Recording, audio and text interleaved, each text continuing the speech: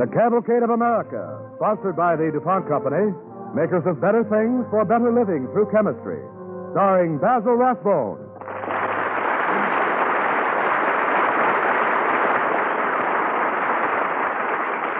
Good evening. Last week, the first volume of a series called The Papers of Thomas Jefferson was published by the Princeton University Press. This collection of priceless Jefferson documents will reveal the deepest beliefs and hopes of the man who, more than any other figure in his time, epitomized the American dream of freedom and self-government. Its editor, Julian Boyd, was our consultant for tonight's cavalcade. A story about Thomas Jefferson, a story that might have happened to any one of us.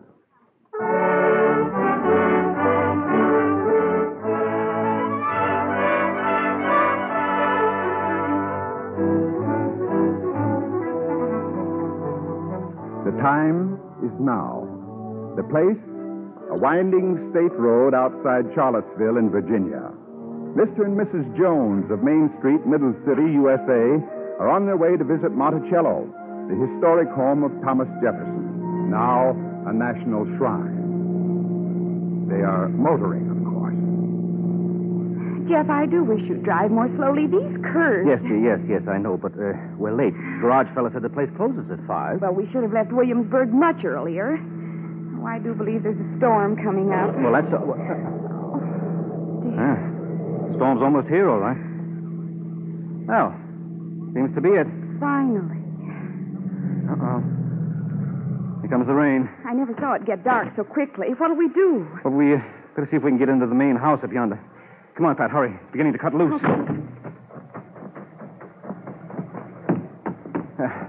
I'll try the door. It's no use. She's locked. We'll get drenched, Jeff. Let's go on back to the car. No, just a second, Pat. Here's a bell of some sort. We might as well give it a try. Looks like you turn it. Oh, dear. Lordy, that was close. Gosh, I hope somebody... Come in. Do come in. Oh, thank you. Come along, Pat. Yes. Well, this is an unexpected pleasure. Are you quite all right? Oh, yeah, just a little wet in spots. I guess being late, we were lucky to find you in, Mr. Burgess. Oh. I'm the curator here. I often linger a while after the visitors have gone. Of course, it's quite against the rules, but I could hardly turn away a guest in such a storm. Not at Monticello. I'll be delighted to show you around while the storm wears itself out in these hills. But it's so dark that The electrical fluid has failed, I'm afraid. But I believe I know where candles are stored. If you'll just wait a moment. I think you'll find a clock over the door rather interesting. Patricia, I don't like this. Something strange about that man. Oh, nonsense, Jeff. He seems to be most obliging. After all, we're intruders here. After hours, no. Well, I know, but just the same, Oh, well. Suppose we may as well enjoy ourselves, huh? Sure. Look, I remember reading about this big clock. It's run by these cannonball weights on either side of the room, you see? Rather interesting. Oh, you frightened me. Oh, I'm so sorry. Now, if you would each take a candle. Yes, of course. Mr. Burgess, tell me, did Mr. Jefferson build that clock himself? No, he designed it. A Swiss clockmaker built it. Oh. It has recently been, what's that word? Restored? Oh, yeah. Well, I'm sure it's very clever, but it's sort of overpowering. I don't believe I'd want to have a cannonball clock in my living room. I've sometimes thought that Mrs. Jefferson was, must have been secretly of your opinion, ma'am. I wonder what Mrs. Jefferson was like. She was very beautiful. Very beautiful, ma'am, with auburn hair and hazel eyes. Gentle she was and kind and most sweetly humorous, having a gaiety of spirit upon which all remarked. Far too good for that stiff and bookish young man she married. Oh, so I've always thought. He courted her with music, which was his only grace when young. Did that happen here at Monticello, Mr. Burgess? The courtship, no, at her father's plantation. Let's see now. My. Oh, how time flies. That must have been in the winter of 1771. Perhaps you can imagine the scene. In candlelight, very like this. The tall, rangy, red-haired young man with a fiddle under his chin. Lovely Martha Skelton at the harpsichord. He called her Patty, though, not Martha. And he was very much in love.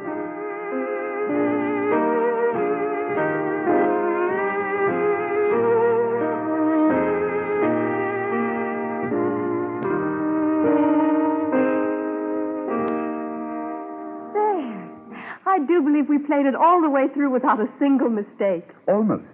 I must confess to one wrong note myself. How perfectly dreadful. Hold out your hand and I shall rap your knuckles. Give me your bow, sir. Here you are. Now your hand, if you please. I'm used to this, you know. It is not the first time I've struck a wrong note in the presence of a young lady. And did pretty Miss Brewer rap your knuckles, Tom? No. She straightway married Jack Ambler instead of me. Thank heaven. How did you know about Rebecca? Everyone in Williamsburg knew at the time. Everyone in Williamsburg always knows everything.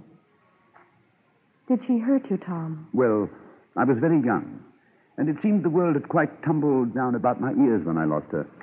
Tom? Yes, Patty. I'd never hurt you.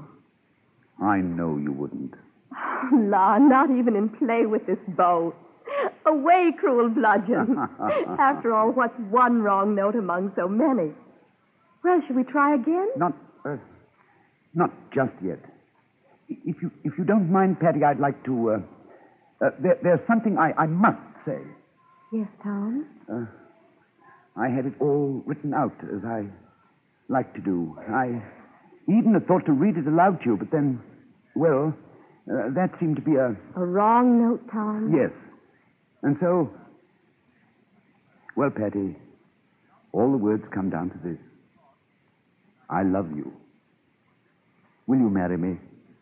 Oh, Tom, even if you had written it out, even if you had read your declaration to me as if I were the House of Burgesses, my answer would still have been yes. You see, I love you, Tom. Oh, there's no thinking about it. I love you. You know, it's strange.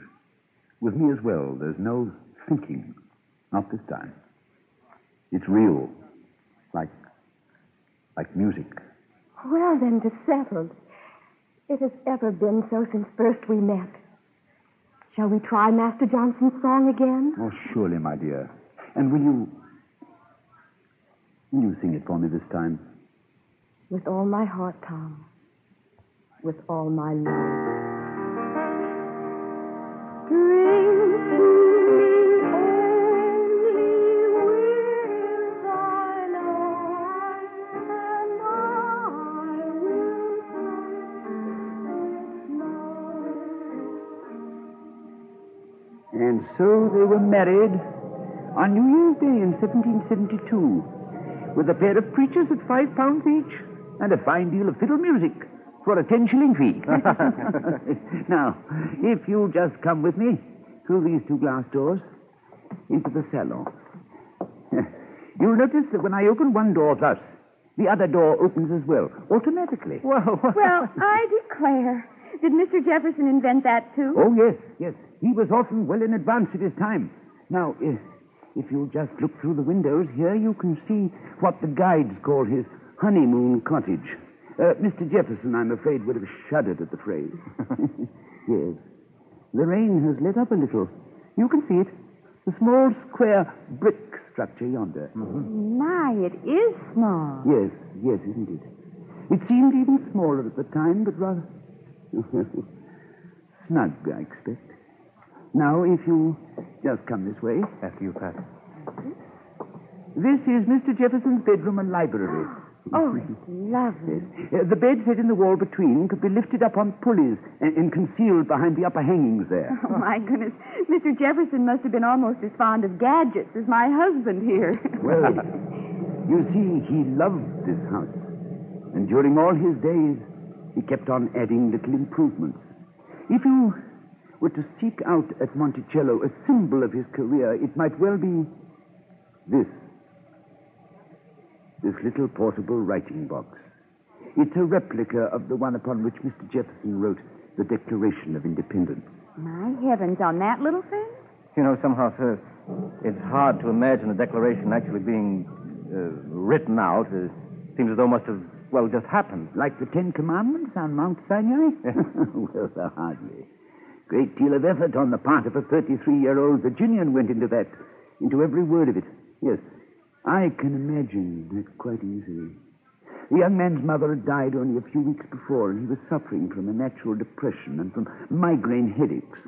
The call of duty, however, he journeyed to Philadelphia, there to take rooms in the home of a bricklayer, one Mr. Graff. Yes, a parlor and a bedroom, with a staircase between the two it was. His violin, like his writing box, went with him everywhere. On an evening in late June, the year being 1776. I beg your pardon, Mr. Jefferson. Yes, Bob, what is it? A visitor, sir. It looked like that old Dr. Franklin. Oh, show him up by all means. Help him up the stairs, Bob. Yes, sir. Coming, Jefferson, coming. As best I can. No, boy, I can make it by myself. This is a great pleasure, Doctor. I take it that your gout has improved. Somewhat, if one can discover degrees in absolute misery. At least I'm able to hobble about again. And your migraine, sir? Much better, thank you, Doctor. Good. Won't you take a chair? Oh, that's better. A fine pair we make, each bedeviled at an opposite end of the anatomy. Well, sir, I can stay but a moment. I'm on my way home from Benfield out Bristol way, and I thought I'd see how your work might be progressing. It's almost done, sir. The charges against the king are drawn up, as we agreed. But I'm having difficulty with the opening paragraphs. One sentence in particular. Oh, would you read me what you have, the doubtful portion? Certainly, Doctor. This passage, let's see. Here. Yeah, now this is giving me trouble. We hold these truths to be self-evident, that all men are created equal, that they are endowed by their Creator with inherent and inalienable rights, that among these are life, liberty, and property, etc., etc., as before. What is your difficulty, Jefferson? Oh, the word property. Property doesn't seem just right, Doctor. I'd so like to find a more inspiring way of expressing the same idea. Yeah. Life, liberty, and happiness, perhaps. Yes, I thought of that. But can happiness itself be set down as a God-given natural right? Scarcely. No, not when nature's God afflicts us with gout and migraine. Jefferson, if you'll pardon an old man's pessimism, perhaps you're struggling in vain for words. Whatever you set down, the Congress will surely change it in the end. Still, I've been set the task, and I intend to construct as best I can an exact impression of the American mind in these troubled times. And I'd be the last to discourage such a brave attempt. I merely point out that some 80 minds, most of them belonging to lawyers, not poets, will edit your work in the Congress. Personally, I avoid, whenever I can, drafting papers to be reviewed by a public body. Oh, it's a thankless task. Well, I expect no thanks, Doctor, nor praise. Oh, you'll get precious little of either, except perhaps from posterity in the event we escape being hanged. Oh, well, I must be going. You'll have the document ready in time for the meeting of our committee, I presume? I shall, Doctor. Can I help you, sir? If you would. Yep. There. I'm upright, at least. Surely, of all the impediments to the pursuit of felicity, a gouty great toe is the most damnably vile. No. I can manage all right now. Good day to you, Mr. Jefferson. Happy phrases to your pen. Good day, Doctor. Good day. Pursuit of felicity. Life, liberty, and the pursuit of felicity. No, not at all. Pursuit of happiness. Life, liberty, and the pursuit of happiness. I have it at last. Bob. Yes, sir, Mr. Bob, Jefferson? listen to this. We hold these truths to be self-evident. That all men are created equal, that they are endowed by their Creator with inherent and inalienable rights, that among these are life, liberty, and the pursuit of happiness. That to secure these rights, government...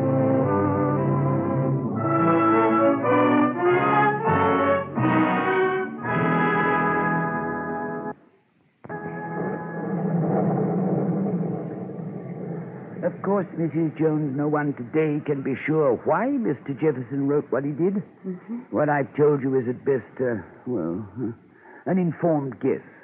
Mr. Jones, you there? Oh, yes, right here, sir.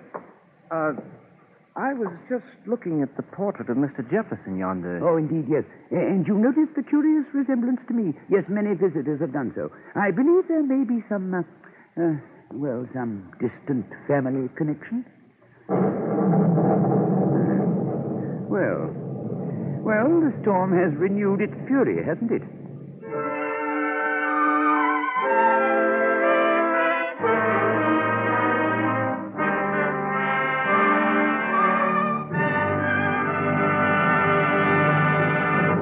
You are listening to Basil Rathbone as Mr. Burgess on the Cavalcade of America, sponsored by the DuPont Company, makers of better things for better living through chemistry. Among DuPont's better things for better living are nylon bristles for paintbrushes. A good paint job requires a good paintbrush. That's why 18 leading paintbrush manufacturers are offering these DuPont nylon brushes. People tell us they're easy to use. They lay paint on smoothly. They're easy to clean, and they last longer. You can use them in nearly all kinds of finishes, and nylon bristles won't break off. Your local paint or hardware store should have these fine new paintbrushes for household use in various shapes and sizes. Each brush with bristles of nylon, one of the DuPont Company's better things for better living through chemistry.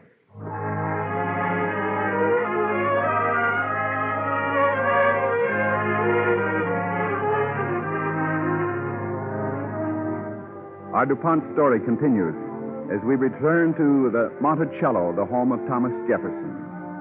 While a summer storm rages in the evening outside, Mr. and Mrs. Jones of Main Street, USA, are being shown through the mansion by a gentleman known to them as Mr. Burgess.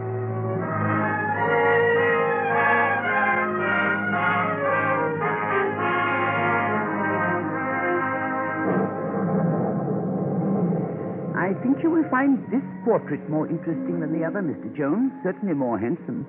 This is Mr. Jefferson's daughter, Martha, or Patsy, as she was called. The painting is by Sully. How beautiful she was. So lively looking. Yes, like her mother. Very like her mother. Now, after his wife died, Mr. Jefferson could not possibly have gone on, save for this noble girl. I've read that Mr. Jefferson was much affected by the death of his wife. For hours after that awful moment, sir, he lay insensible. For days he despaired of living. For weeks he remained secluded in his study yonder, pacing back and forth in terrible grief. And then one October afternoon, with the autumn sunlight outside, challenging the black hopelessness in his heart,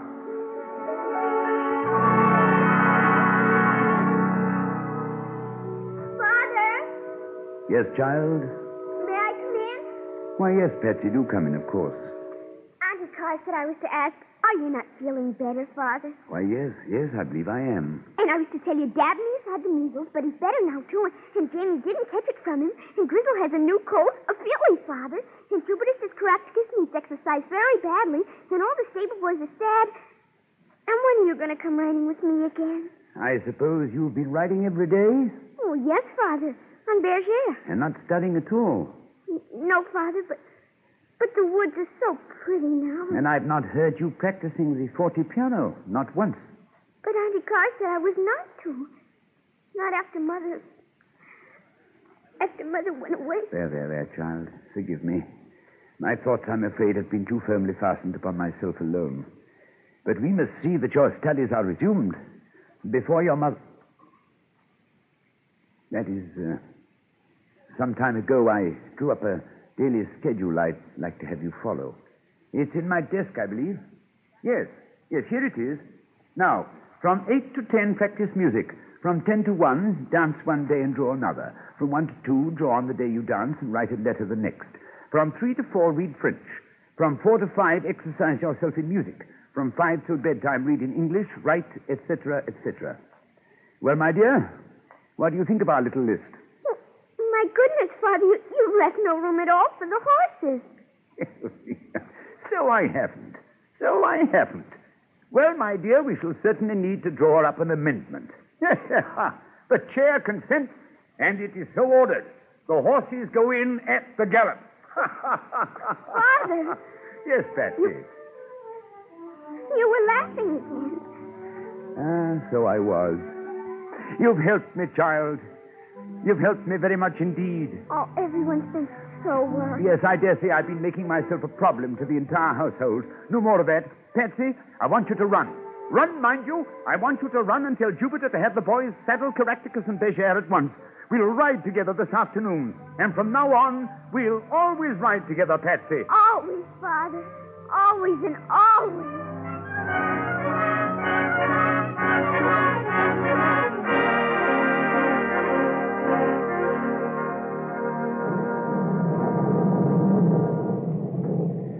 So the clouds of sorrow began to be dispersed, even as our own thunderclouds are scattering now over the Blue Ridge. Well, I do believe it is clearing up. You've been most kind, Mr. Burgess. This house has ever borne a reputation for hospitality, ma'am. Let us by all means go outside now. A sunset at Monticello after a summer storm, that's a spectacle not to be missed. Oh, Mr. Jones. Oh, coming, sir. I was just looking at that big chair over there. Seems rather modern. The leather upholstery has been, restored. Oh. But the design is another of Mr. Jefferson's little notions. It's the first revolving chair ever made, I believe. Yes, there's a dumbwaiter, too, in the dining room. It's strange to me how our visitors are always so interested in these little, now, what was that word you used, Mr. Jones? My wife. I used it. A gadget. Gadgets, yes, indeed. Mr. Jefferson, I believe, would have regarded another of his inventions, the moldboard plow, as more important. My, he must have been a busy man. When in good health, man, he never let the sun rise before him. Shall we go out on the terrace now? Storm is quite over. Yes, certainly, sir.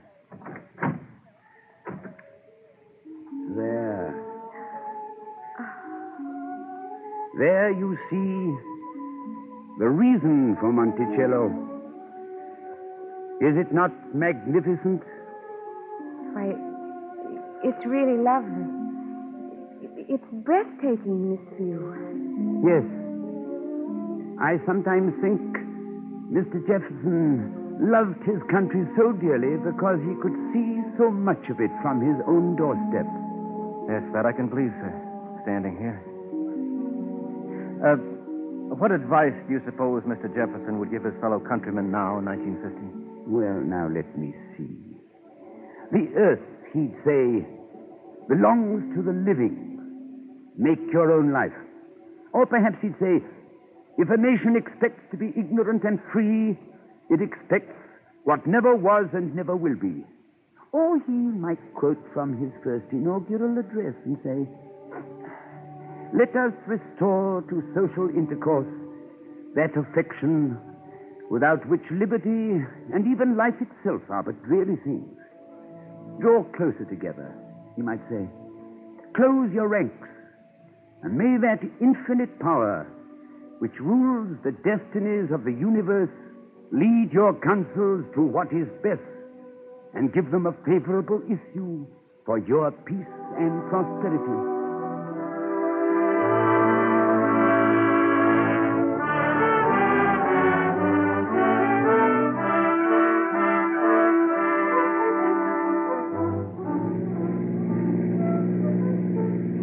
That was quite an experience. Yes, it was. Did you notice, Pat, he called me Mr. Jones? I don't believe we ever introduced ourselves. Can't recall we did. Oh, we must have. Or maybe we just look like a couple of Joneses. Yeah, maybe that was it. Well, anyhow, the Joneses' car needs gas. There was a garage on the way up. Here it is. Okay, boy, fill her up. Okay, sir. I guess you folks was mighty disappointed. I told you going up they wouldn't be open after 5. Oh, we got in all right. What's that you say? You say you got in, sir? After 5 o'clock? Why, sure. Mr. Burgess, the curator, was still there. Showed us all over the mansion. Mr. Burgess? Mm-hmm. I never heard tell no Mr. Burgess around here, sir. The curator at Monticello's a lady.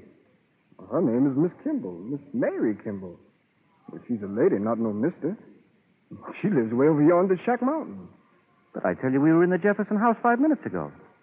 And there was a man there who showed us about. Mr. Burgess. And he knew so many things about Monticello. No, sir. Ain't never nobody in that big house after 5 p.m. I guess you all been seeing things. Well, that'll be exactly 2:24. Thank you, sir.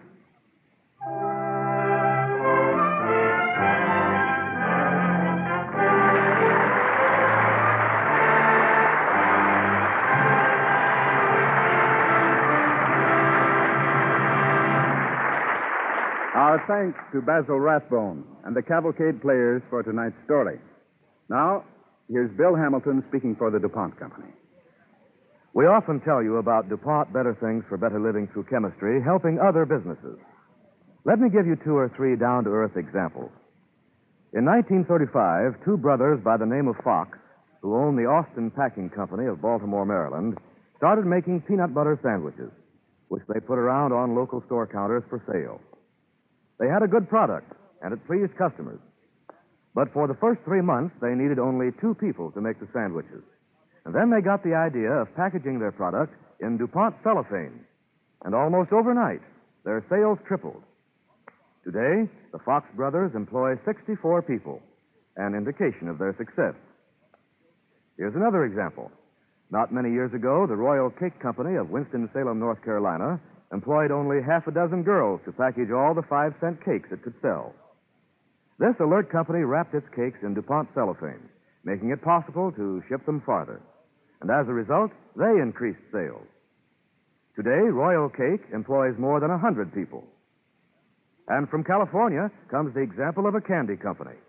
Market Confections of Los Angeles, California, started in business selling candy wrapped in cellophane in 1947, employing 3 packers and 2 driver salesmen. Today, they have 29 packers and 12 drivers. Now, I'm not saying any product wrapped in DuPont cellophane automatically becomes a success. But experience has shown it to be true again and again that cellophane is of considerable help to the small businessman. Today, the DuPont Company supplies more than 50 different cellophane films to more than 6,000 firms, large and small.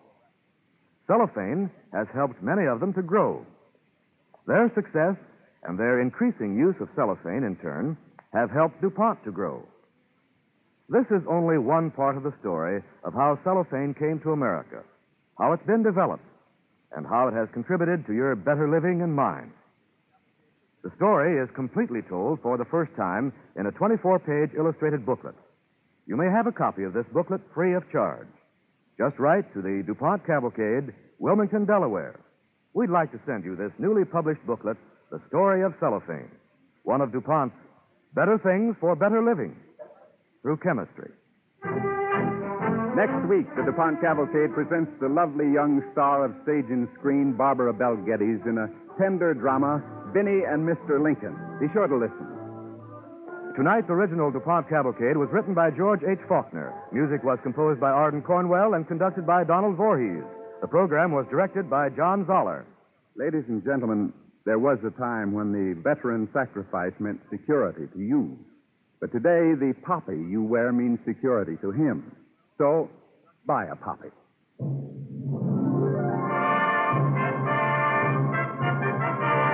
The DuPont Cavalcade of America comes to you from the stage of the Belasco Theater in New York and is sponsored by the DuPont Company of Wilmington, Delaware, makers of better things for better living through chemistry.